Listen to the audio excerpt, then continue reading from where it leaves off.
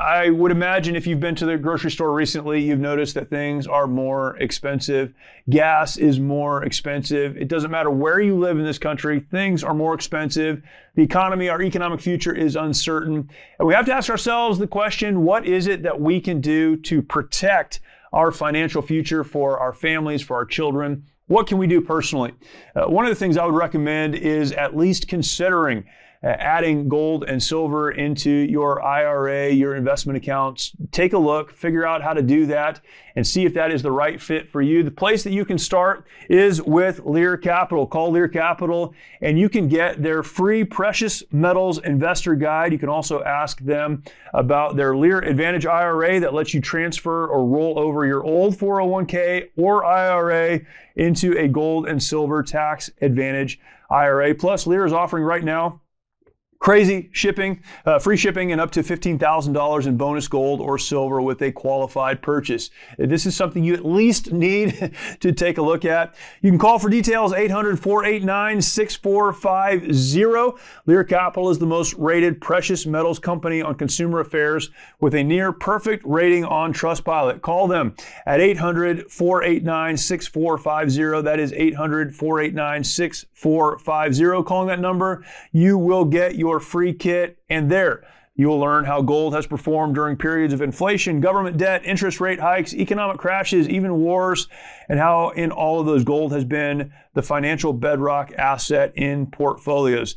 One of the things I love about Lear Capital is that they are an American-owned company, proud to do business with Americans that share conservative values. Write this number down, 800-489-6450. Call them today, or if you don't want to call, you can click the link below in the show description and the show notes.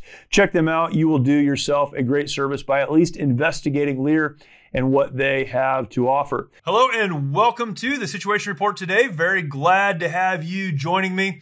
My name is Jeremy Stalnecker, and this is the show where we do our very best to give you the information and perspectives you need to navigate an ever-changing culture.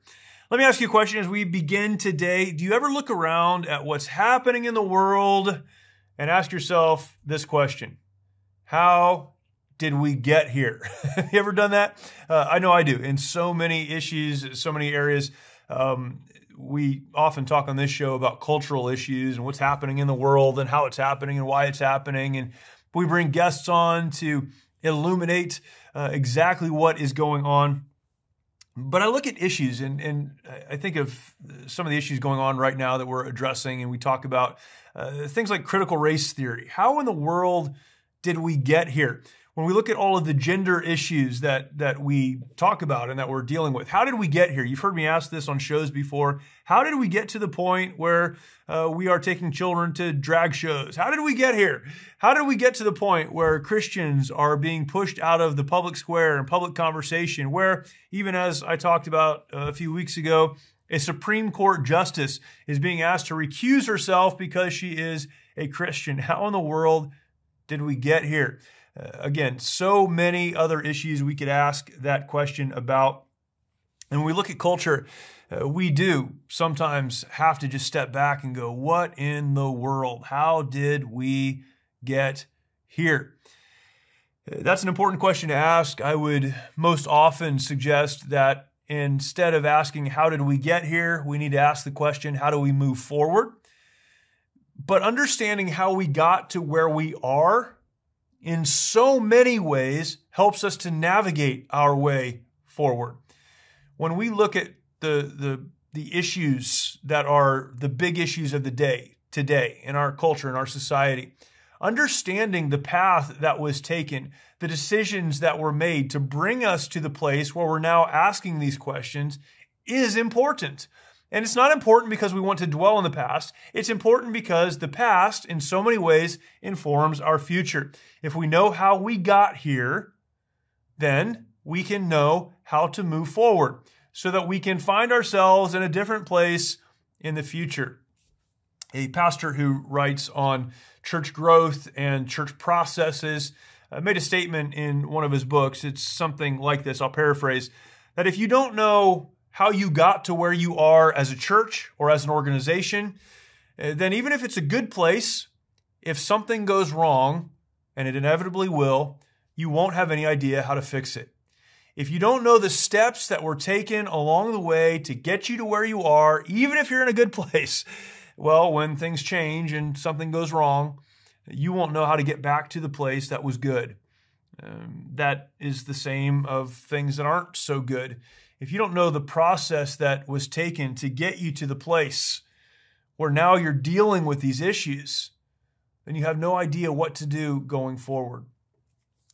When I think about our country and more specifically, not just the United States, but the world, when I think about the issues that the world is dealing with, when we think about wars, when we think about genocide, the millions and millions of folks that have been murdered because of political ideologies in places like the former Soviet Union, in places like China, in places like Southeast Asia, when we think about the millions of folks who have been murdered over political ideologies, it's important for us to understand what took place before those ideologies took root and people took action.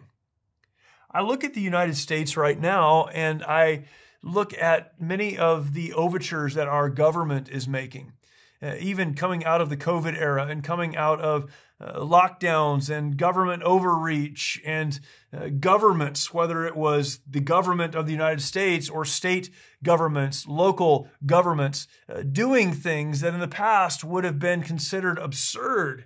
We have a constitution. We should be protected from these infringements on our rights. And yet during a time of so-called emergency, these rights were trampled and leaders were doing things that had not been done in the United States in the past. We ask the question, how did we get here? I think we can look to historical precedent and understand decisions that are made in the past in so many ways impact our present.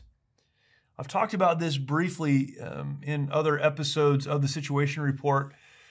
I consider history and historical perspective and a knowledge of history to be very, very powerful. Not just in your personal life, if you know your family history and you know your own history and background and you understand where you've come from, you'll have a better idea of how to move forward. But nationally, why is American history so important? We have to know where we came from. We have to understand the intent of the founders of our country so that we can get back on track when we get off, so we can stay on track when we're there. But understanding globally decisions that were made and how they impact us today gives us the perspective we need to either reinforce those decisions as having been good or dismantle, unwind those decisions and get to a place where we really need to be, a place where we can experience the freedom that we were created by God to experience. I want to read an article to you. It's a couple of years old, but it's a fantastic article. It gives a great overview of the decisions that were made during World War II between primarily our president, Franklin Delano Roosevelt, and Joseph Stalin, the president premier of Russia at the time of the Soviet Union.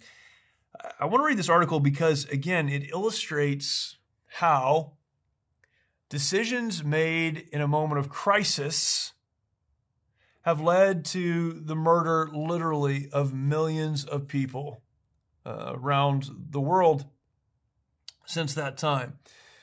I've spent a lot of time recently reading on World War II, read an incredible book last couple of months, I guess. I was trying to think of exactly when, but the last couple of months.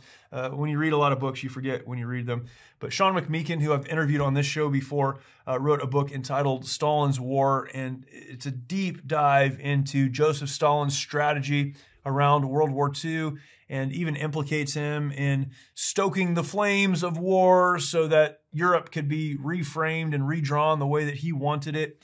But these decisions made at a moment of crisis and now impacting us today around the world. I want to read this article to you. It's written by Richard Ebling.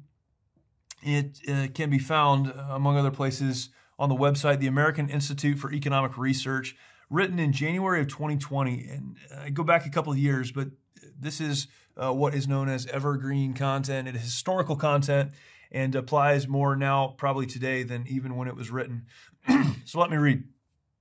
He begins by saying 75 years ago, during the week of February 4th through the 11th, 1945, the most important Allied conference during the Second World War was held at Yalta on the Crimean Peninsula in the Soviet Union between U.S. President Franklin D. Roosevelt, British Prime Minister Winston Churchill, and Soviet leader Joseph Stalin. Their decisions determined the fate of tens of millions of people around the world, with important residues remaining even today, 3/4 of a century later. I want to pause real quick. I'll get back to the article. But even in this first paragraph makes some important points. Their decisions determined the fate of tens of millions of people around the world. That's the first point. If we look at our elections and say they don't matter, that is very short-sighted thinking.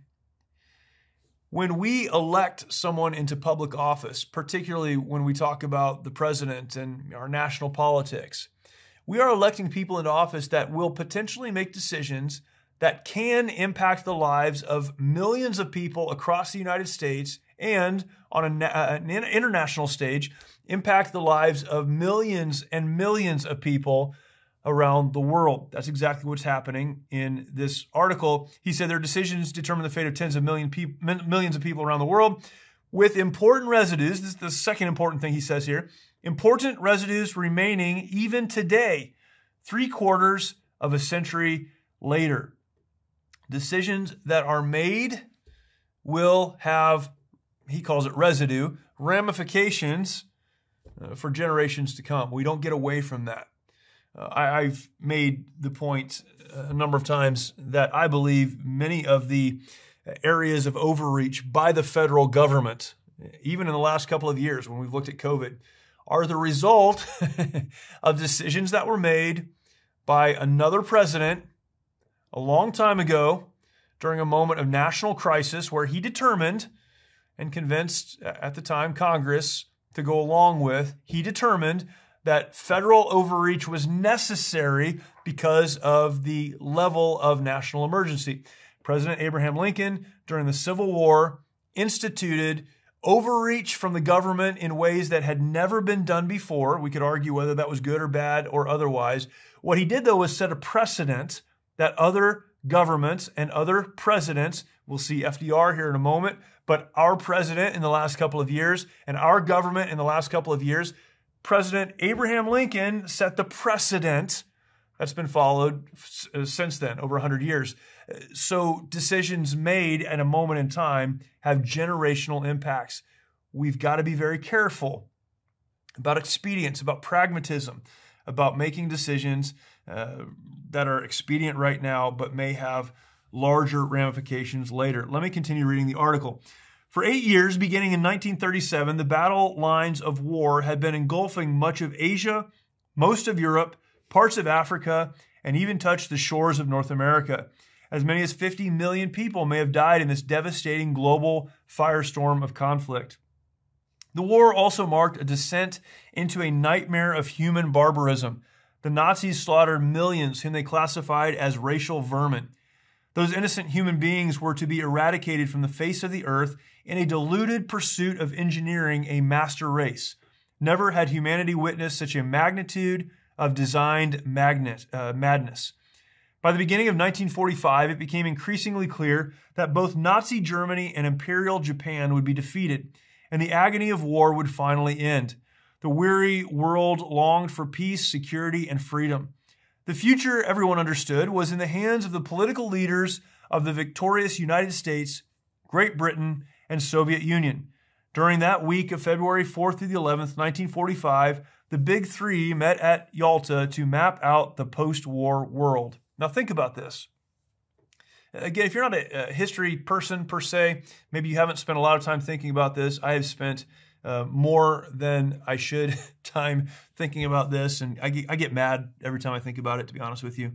When I think about Franklin Delano Roosevelt, and I believe how he was manipulated by Joseph Stalin and the war, the post-war world that was drawn by them, it is maddening. Read another book earlier this year that deals specifically with the couple of years following the end of World War II and the terror that the Soviet Union brought, particularly on Germany and into Poland and other places when they were given the opportunity to do so because of what happened at the Yalta Conference.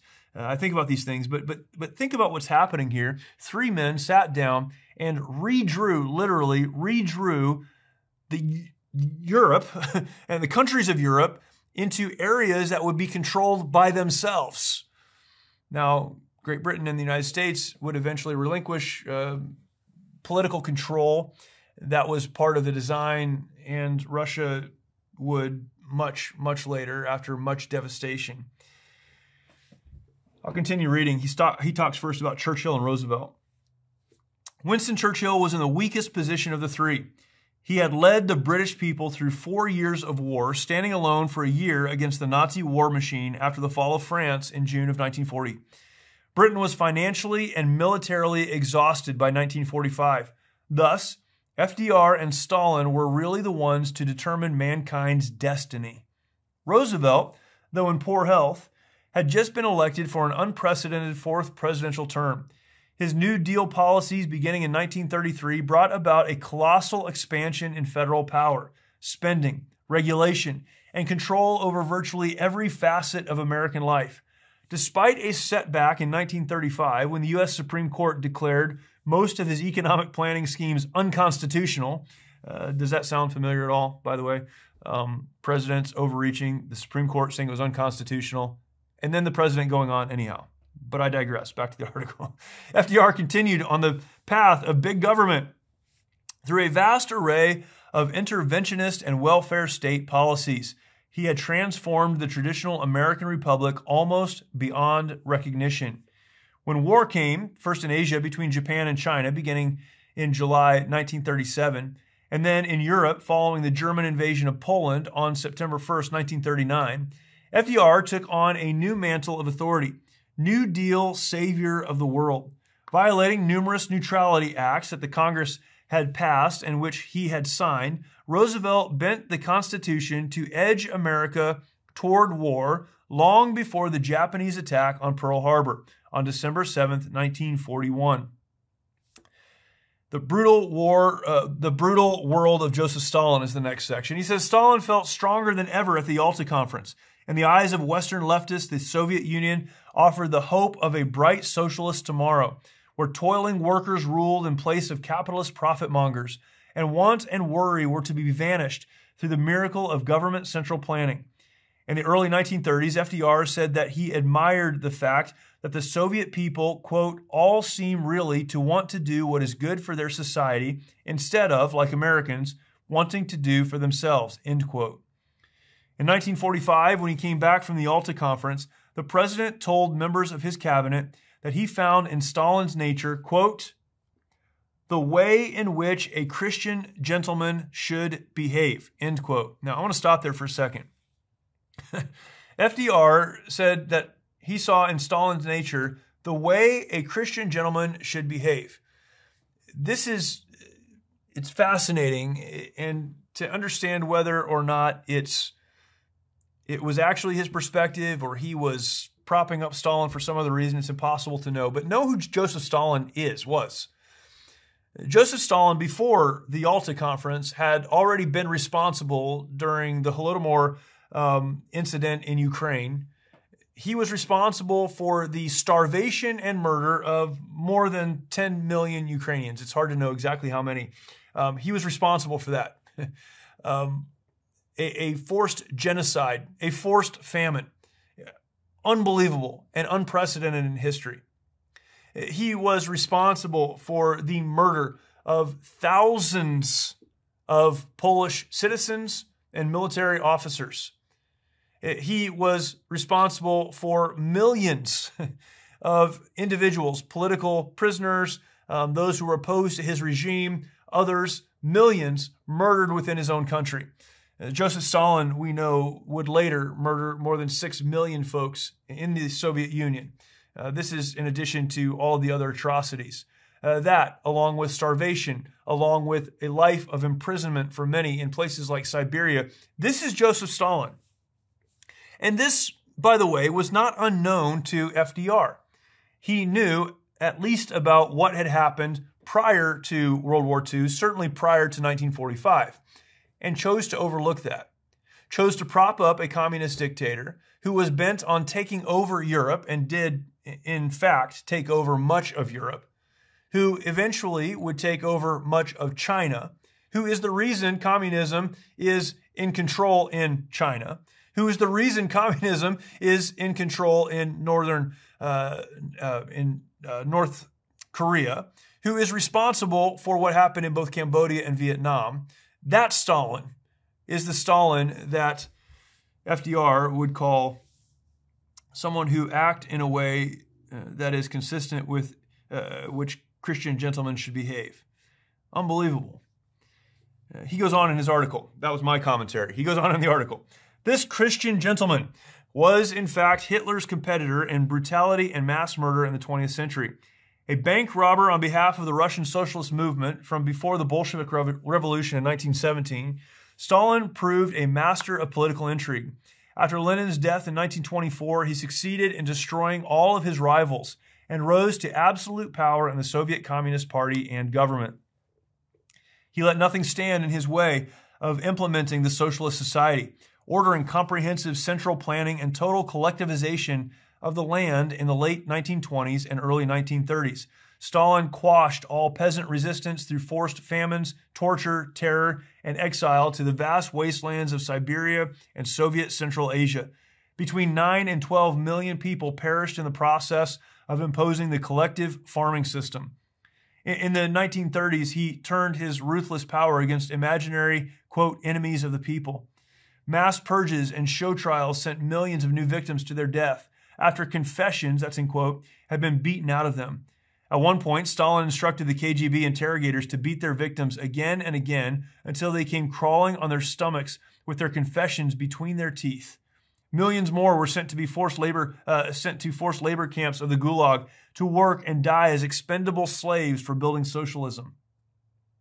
After Hitler came to power in 1933, the Nazi and Soviet regimes used their propaganda machines to condemn each other. But in fact, the two dictators learned from and secretly admired each other.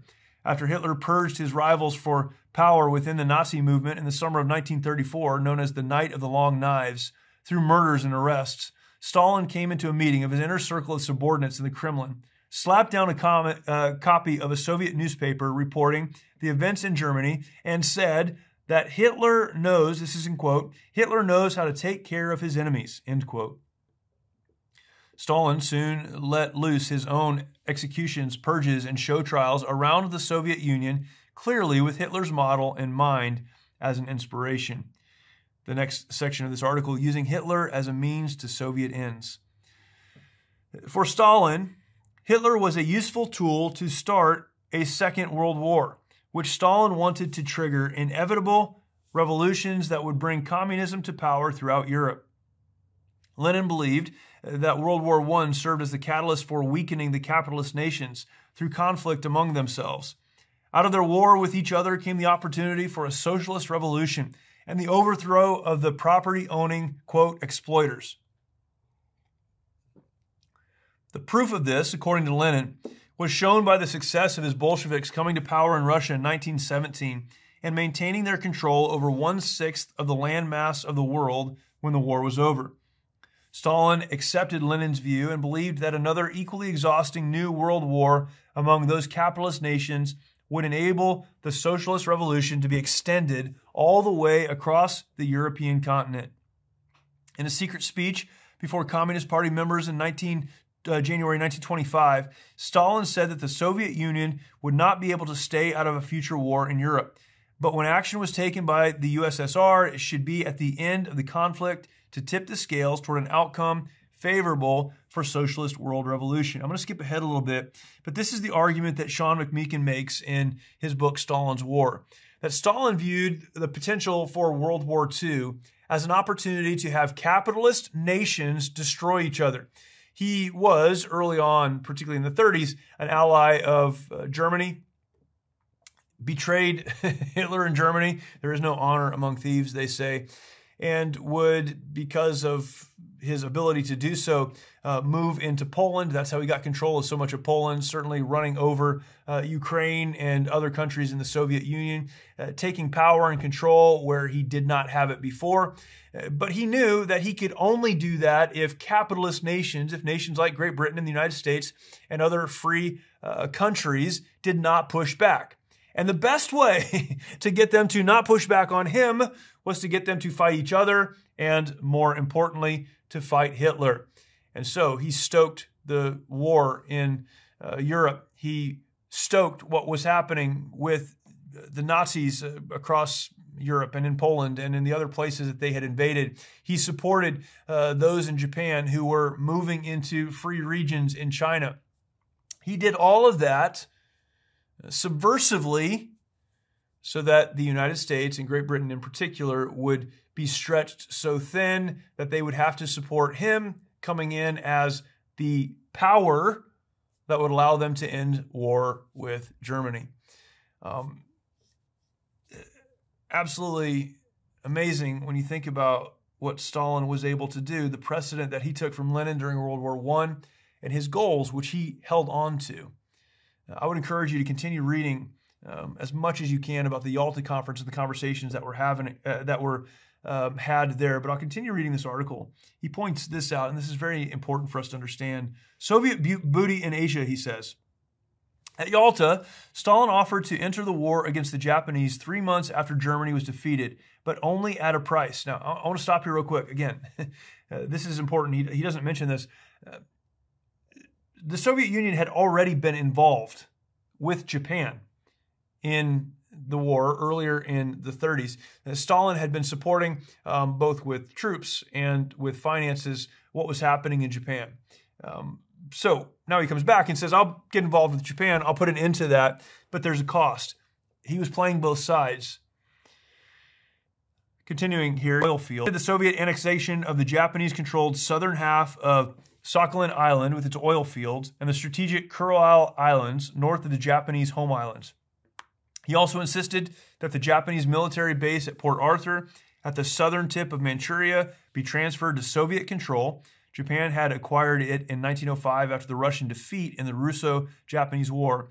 Finally, Stalin claimed Soviet jurisdiction over several of the major railway lines running through Manchuria. He insisted on all this booty in Manchuria without the Chinese government's prior knowledge or approval.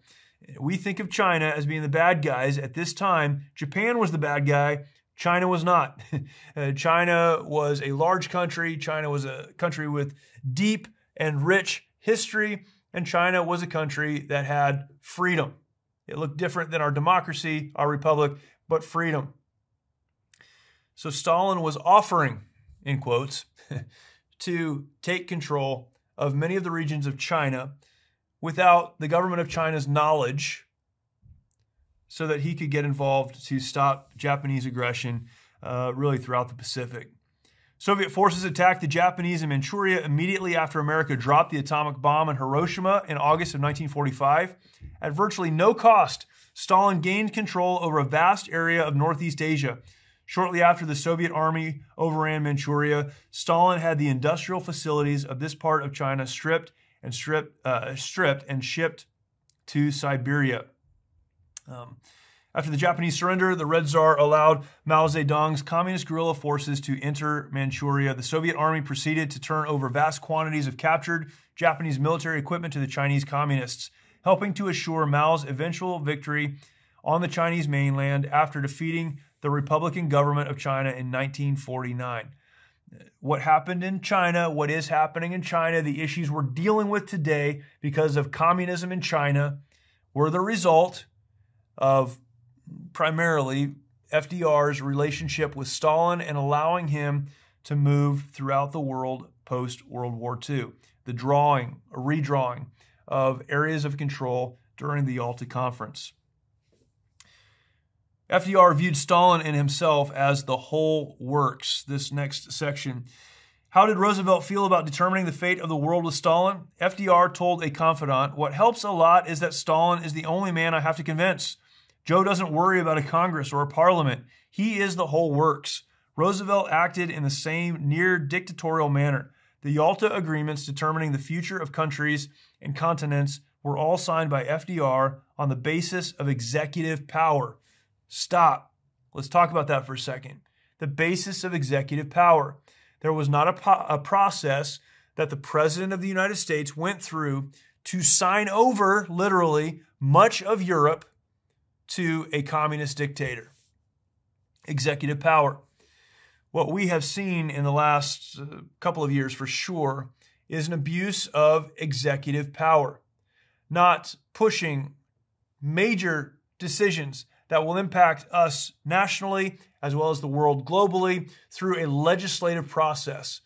We have legislative bodies, we have Congress, we have our House of Representatives, we have our Senate, we have we the people, the voters, and yet none of the decisions that were made that are still impacting us today, that have allowed communism to run rampant around the world, were pushed through a process of approval.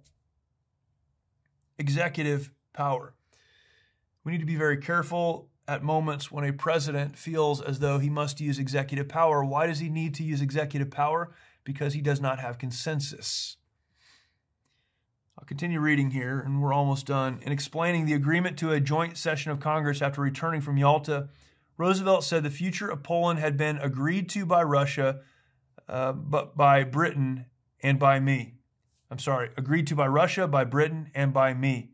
Even though in his negotiations with Russia and Britain, I didn't agree with all of it and did not always go as far as I want in certain areas, U.S. diplomacy and political comments affecting American citizens and taxpayers had become synonymous in FDR's mind with the personal pronouns of me and I. There is a section here, I won't continue to read, on FDR, the global planner, how he saw himself as the one who should redraw lines, but allowed Stalin to dictate to him how those lines would be drawn.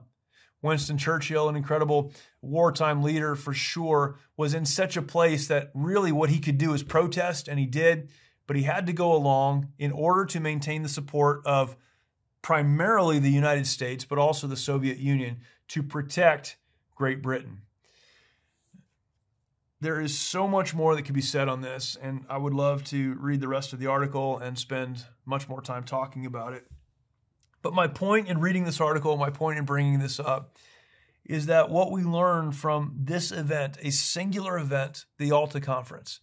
So many other conversations, by the way, were had, other conferences entered into, agreements and policies absent the approval of the American people that impacted folks around the world.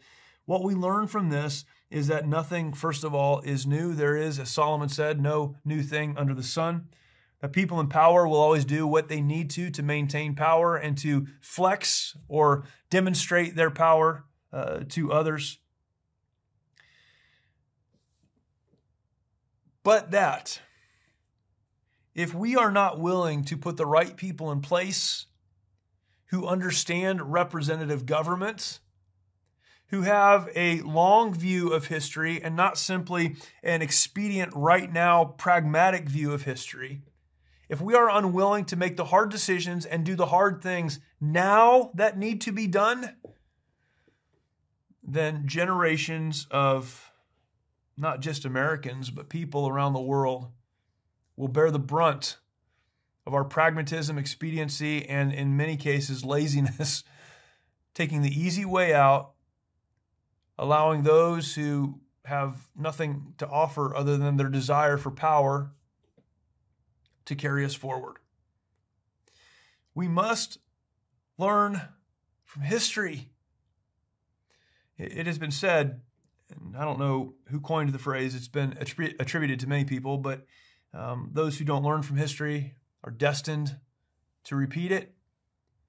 Why is it that we look back historically and we understand that humans, we could look more recently, Americans, continue to go through a cycle of prosperity, of bad decisions, of government and political overreach, of economic depression, of despair, getting to a place where those who live at the time are fed up, throw off those politicians, re-embrace freedom, and go through the cycle again. Why does this happen again and again and again?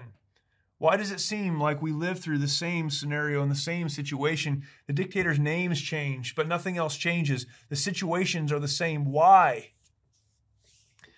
Because we're unwilling to look at what has happened even in our near recent future. Let's be committed as people who want to navigate well, who want to have the perspectives and information necessary to navigate well the culture that is changing around us. Let's be committed to looking to the past, learning lessons the easy way. That's the way we don't have to live through them. And implementing those lessons today so that we can avoid the pitfalls, avoid the brokenness, and many times avoid the genocide and the murder, and move forward in a good way. Learn from the past so that you can chart a prosperous path forward. Such an important lesson. We're having conversations every day right now about what's happening in China. Every day right now, we're talking about Russia and what's happening in Russia.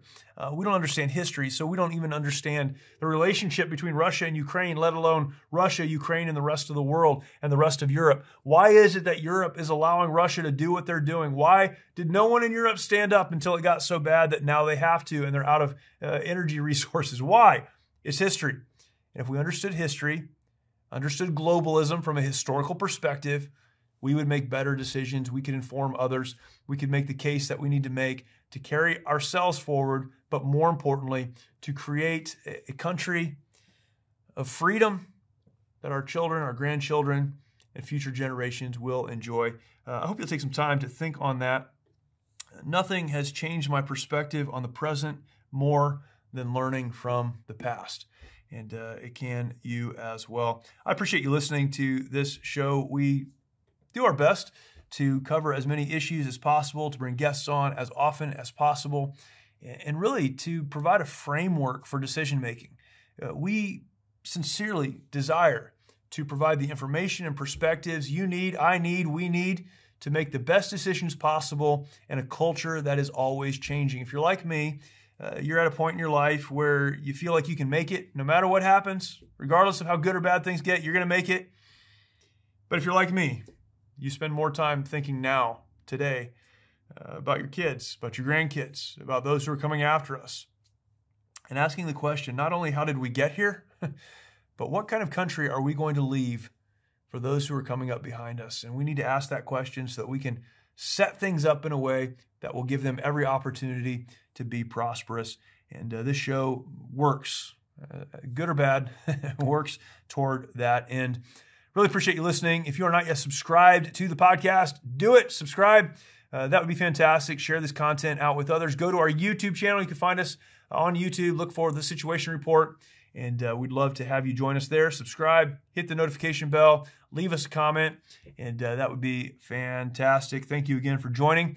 Look forward to talking to you next time. MyPillow is excited to bring you their biggest bedding sale ever, and just in time for Christmas. For a limited time, get the Giza Dream Sheets for as low as $29.98, a set of pillowcases for only $9.98, and rejuvenate your bed with a MyPillow mattress topper for as low as $99.99. They also have blankets in a variety of sizes, colors, and styles. They even have blankets for your pets. Get duvets, quilts, down comforters, body pillows, bolster pillows, and so much more. All with the biggest discounts of the year happening now. They're also extending their money-back guarantee for Christmas until March 1st, 2023, making them the perfect gifts for your friends, your family, and everyone you know. So go to MyPillow.com and use promo code SITREP or call 1-800-870-0283. You'll get huge discounts on all MyPillow bedding products, including the Giza Dream bed sheets for as low as $29.98. And get all your shopping done now while quantities last. We were not made to live in isolation. Sadly, many of our veterans feel they need to fight their battles alone. This self-isolation has led to the staggering statistic of more than 20 veterans taking their lives every day. A lot of guys end up drinking, a lot of guys end up losing hope. Some of them will go to the VA and they'll try to get, prescription medications to help with PTSD, you know, they'll get pills for anxiety, they'll get pills because they can't sleep, now they'll get pills for depression. Before they know it, they're taking 12 different medications. And when it's not working out, these guys lose hope, and that's why there's 23 guys a day committing suicide. The mission of Mighty Oaks is to eradicate the veteran suicide epidemic and help our warriors change their legacies. As a result, we've been able to help over 4,000 veterans and first responders by equipping them with the tools they need to live the lives they were created to live. Everything they said just kept hitting me in the heart over and over and over again. It's like all the things that I didn't know that I needed to hear.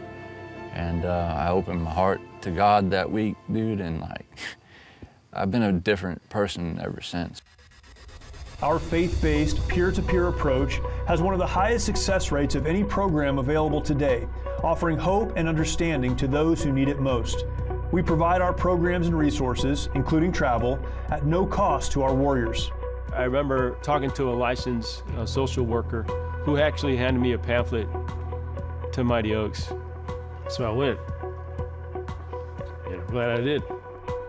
By aligning their lives to biblical principles, these men and women are able to lead their families, their communities, and our nation. Our mission is to serve and restore our nation's warriors and families who have endured hardship through their service to America, and to help them find new life purpose through hope in Christ. It's your generosity that can make a difference in the lives of the men and women who have fought for our country and our freedoms. Now that they're home, don't let them fight alone. Learn more at mightyoaksprograms.org.